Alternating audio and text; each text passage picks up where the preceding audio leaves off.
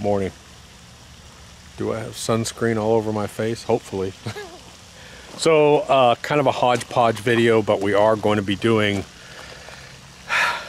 We're finally going to swallow the big pill and have the backyard rototill, because I'll explain why we've had such failures back there in a minute. If you've been following my channel, you know. But we've had a lot of work done here over the past few weeks. So this has sort of been my nightmare, because when we bought this property, this whole area sloped sort of towards the house, and all the water was running towards the house. So what I did was I built up this middle section, and we have this sloped this way and the other side sloped away from the house.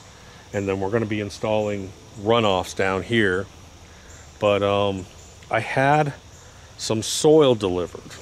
So I wanted topsoil, but he said the topsoil didn't look good. He said, but I've got organic garden soil. So I said, well, bring that out. Big mistake. The organic garden soil, and I'm going to caution you on this, was like 60-70% wood chips. And I was like, man. So I dug this in with a skid steer. We even came back a second time and seeded this, and we scarified it in. Doesn't matter. And here's what happens. So when you have clay soils have silicates inside of it, and those are like platelets. And when they get wet, that's why you get so much runoff. It's hard. It's very hard for water to penetrate. So when it gets wet, you get this real slippery soil. You can't even walk on it. Well, when you put this woody soil on top of it here, you know what's going to happen. It's basically going to just float off. And sure enough, because we have it, look at this washout. So you can see this washout that we have here. And if, believe it or not, this whole area was solid green with germinating grass. It was solid green. And guess what now? Nothing. I mean, it's just sort of like it sliced it all off and killed it. So we're going to do this the right way. Today, I talked to David, my guy that does my fields. He has a rototiller attachment for his John Deere. We're going to come in here and we're going to till this.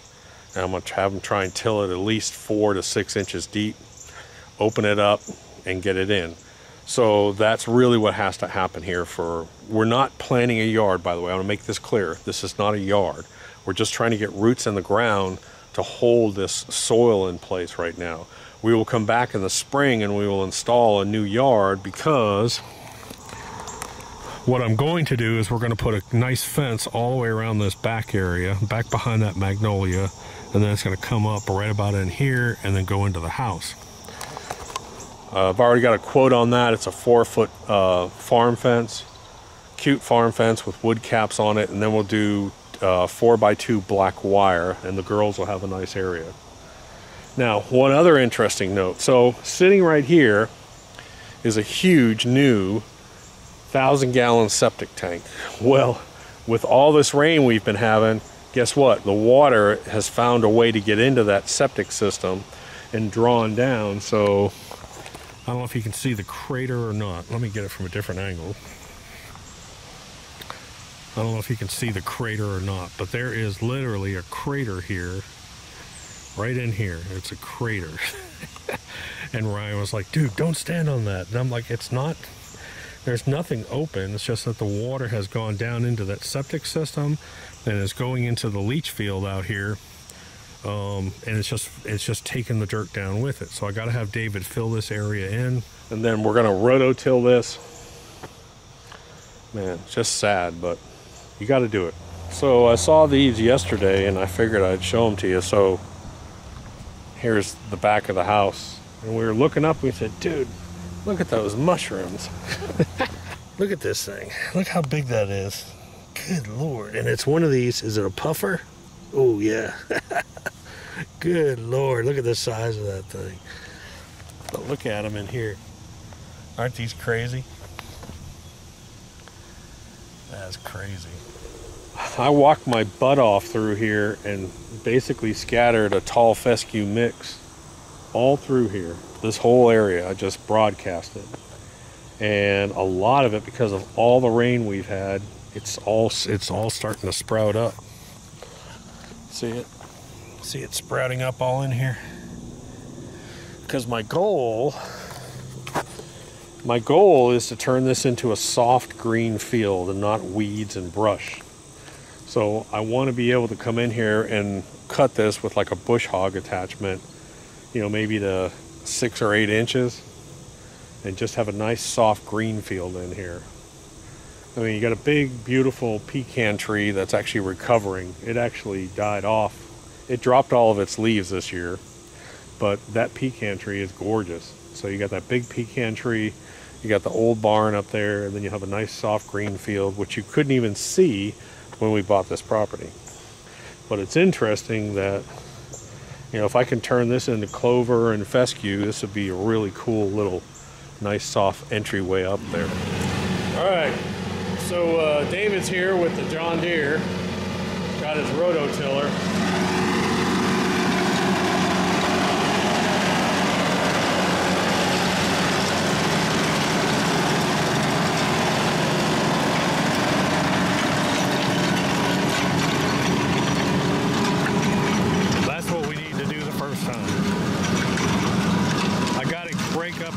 I gotta be able to see red clay.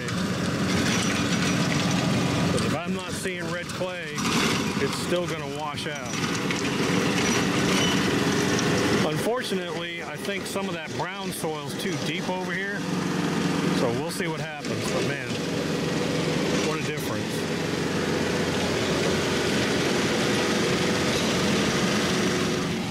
So basically, we're just gonna leave this alone. I'm just going to leave this alone. We're going to come out. I don't think we'll have to do any reshaping on this, but I'll just come out. We're going to reseed this and then we're going to roll it. I actually got a new roller just for this project, and I'm going to hook it up to the UTV, I think, and I'm going to roll the seed in afterwards.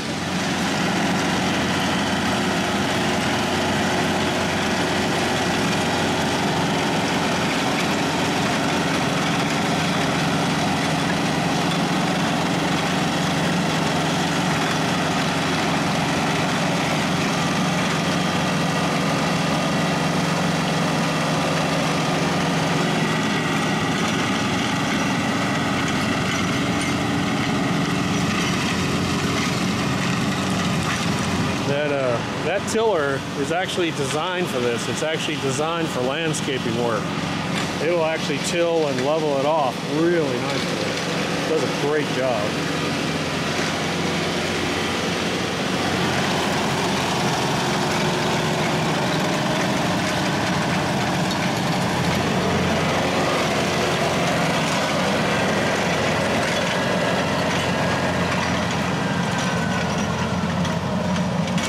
He was worried about the soil being too wet and that it would just clump up, but we got lucky.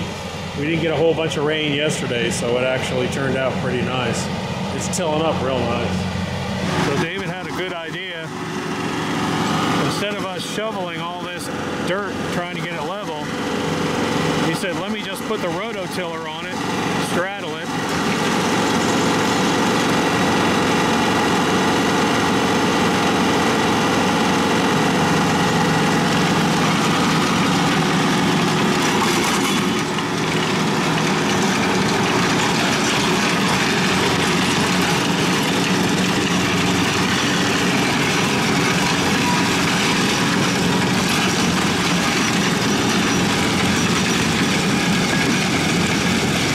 a lot more sense. So what was happening is this trench area here was basically creating a block for the water.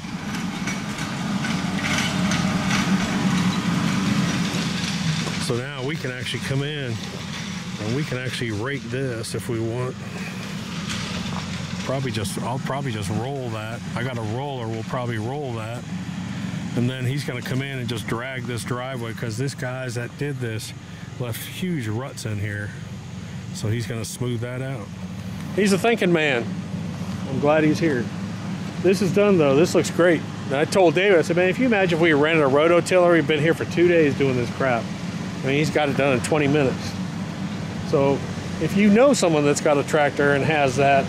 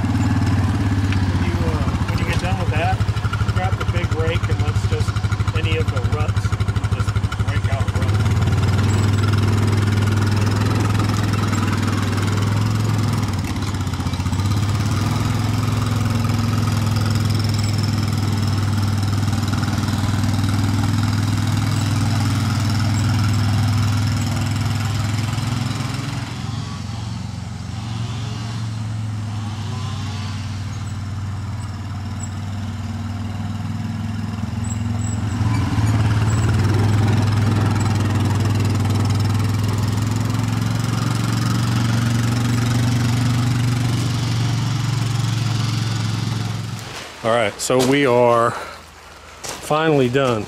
I am draining my roller. I learned the hard way. You have to drain these things and never fill it with sand. Always use water, because after you empty it, you need to stand it up on end. Don't let it sit like this, because you'll get a flat edge. I've got a sand roller at home that has a completely flat edge. God almighty. So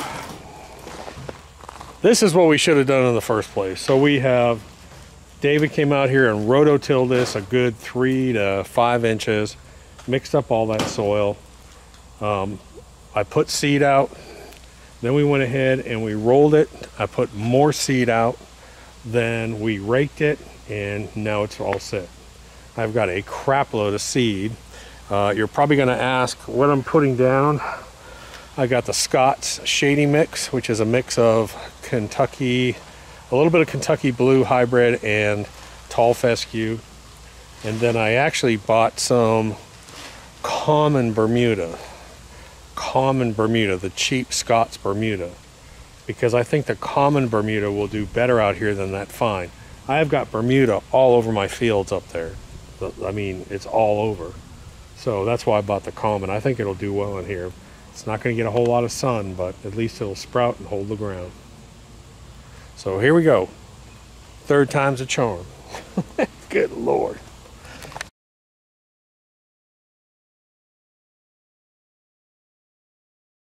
So these fields over here, these back 2 fields did fine. This upper field, we had a huge problem with horse nettle up here, Carolina horse nettle, and the whole field basically turned into it. And so we had to spray it almost 3 times. So the problem, I think what happened was, I actually had to go, instead of just using glyphosate, I had to actually put in some diquat as well too.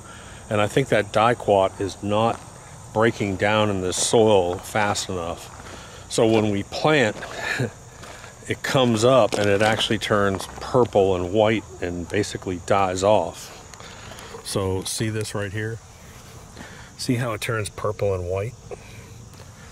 So I had to grab my cultivator, and I'm turning this up here just to try and get that soil to sort of work those chemicals out.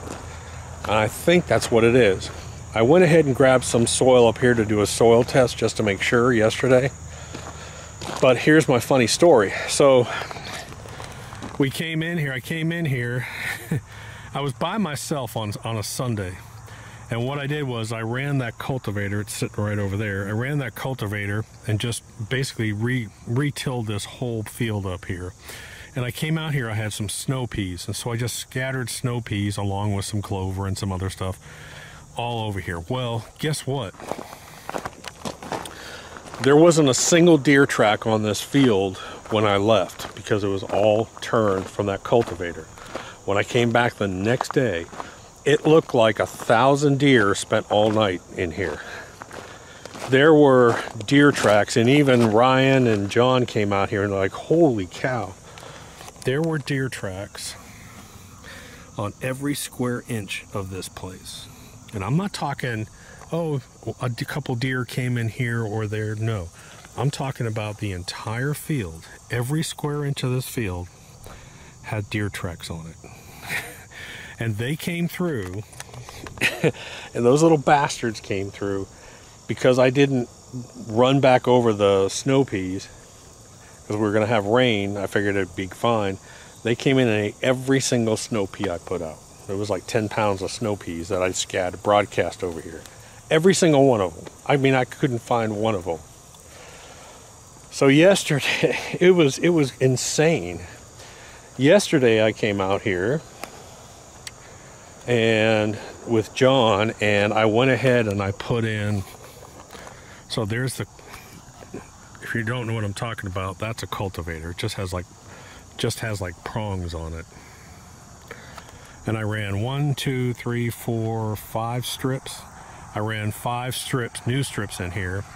I put down more snow peas on each strip and then had him hand rake those snow peas to cover them up. Good Lord, man. I'll tell you what. It's just insane So I call this place the Rack Ranch, and there's a reason for it. We just have tons of deer the way that this is set up. And we've got these upper fields that we're actually planting for the deer. We've got feeders out here for the deer.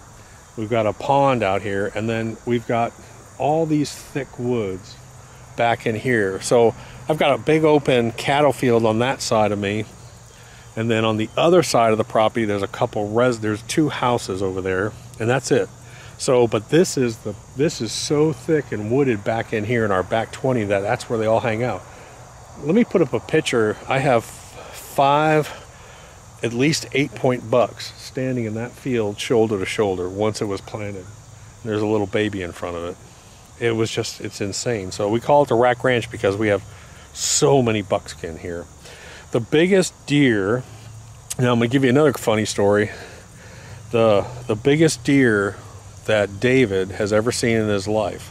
Now David is retired and he's lived and worked here in this area his whole life, and he said the biggest deer he's ever seen in his life was across the street standing in a field. He said it looked like an elk. He said it was monstrous. So we'll see what happens this year. What are you finding over there? Are you rolling in dead worms? What are you finding over there that you're rolling in? You stink when you roll. Ugh. I am back home, obviously. It's late in the afternoon. Just ate dinner, tired. It was a long day out there. For you guys that are doing anything seeding wise, if you're doing a seeding project, I want to stress again, make sure you get the lawn guides. The calendars are up. We talk about seeding there, but one thing that's really important is I would try and avoid during the seeding and germinating and early stages, avoid slow release fertilizers. Use a mild fast release like PGF Balance or Green Shocker, one of those 2. Now tomorrow, if I have enough dirt booster, I'm going to run out there tomorrow because it's going to germinate pretty fast, and I'm going to throw some dirt booster down so that I get some good mycorrhizal fungi in that soil. I've already done it once, but I'm going to do it again. Let me show you real quick the germination on the putting green. And the reason why I'm showing you this is because this is a cool season grass. This is actually dwarf bent that we planted last week. So you can see that.